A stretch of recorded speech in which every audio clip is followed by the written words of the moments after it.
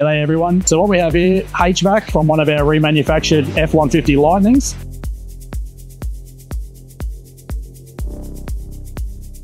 Basically, this is a mirror image of the left-hand drive heater box, obviously made to suit right-hand drive. The whole heater box injection molded plastic, so OEM quality, temperature stability. What we actually do is using a series of lines and a core-in-core system for the air conditioning, we're able to run the pipework back to the original OEM location where they come through the firewall, meaning that we don't have to touch or modify any part of the heating system or the air conditioning system on the engine bay side of the firewall. Everything goes back to where it would be in the OEM location.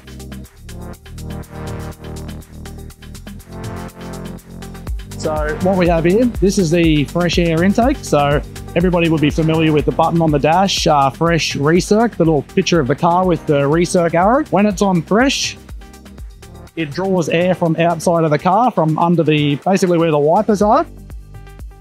It comes into the heater box, down into the pollen filter, which is in behind this door here. That's what that looks like. So these heater boxes use the original OEM Ford pollen filter. When the car is on recirc, what happens then, which is when you press the little button on the dash, this motor here will tilt over and it will actually shut the air coming in from outside the car, and it will recirculate the air that's already in the car. It also still puts the air through the pollen filter, and then it's drawn down by the blower motor underneath. So this is a fan underneath that basically works as a vacuum, where it sucks the air either from outside or from inside the car, depending on where you have the fresh or recirculation set. It then blows the air into what is like the body of the HVAC. Now, the first stage of the air going through goes through an evaporator. So an evaporator is basically the component in the heater box that the air will pass through. This has gas coming into it from the AC system, from the compressor. Gas enters in here, this being really cold with the air passing over it, then cools the air in the car. It also takes all the humidity out of the air, which is why you're able to use your HVAC system to defrost the windscreen, defrost your windows. So the next major part of the HVAC system is the heater core. The way this works on a conventional ICE car is the engine will heat the coolant up, and then coolant is actually pumped through by the engine's water pump into the heater core. On an electric car, because obviously there's no motor to heat the coolant up, they use a heat pump system, which is very similar to like a reverse cycle air conditioning system in your house. That will actually heat the coolant up, also using like a heater element in the engine bay as well. And then it uses a series of electric pumps to pump hot coolant into the heater core in here. This is what that looks like. It's very similar to the evaporator. Hot coolant comes in, passes through here.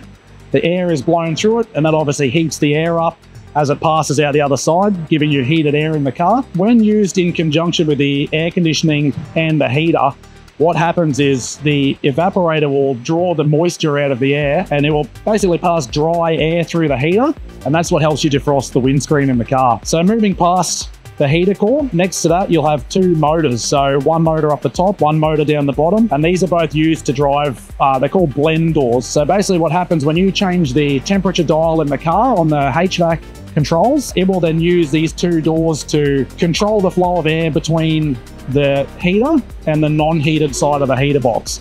So there's two channels here, one will pass through the heater, one will just pass through the evaporator, and then onto the distribution head. So once the air has been controlled, the temperature's been controlled by the two blend doors here, the air will then pass through into the main body of the HVAC.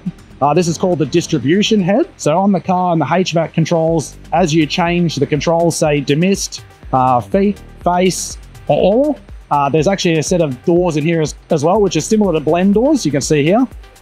And these will open and close and move, and they will control the direction of airflow to wherever you want it in the car. So here is your right and left side driver and passenger vents. So driver's side, passenger side, this is your demist. And just in behind here is your foot vent, where the air will come out for your feet, here and here. And this is where the air is sent to the back of the car.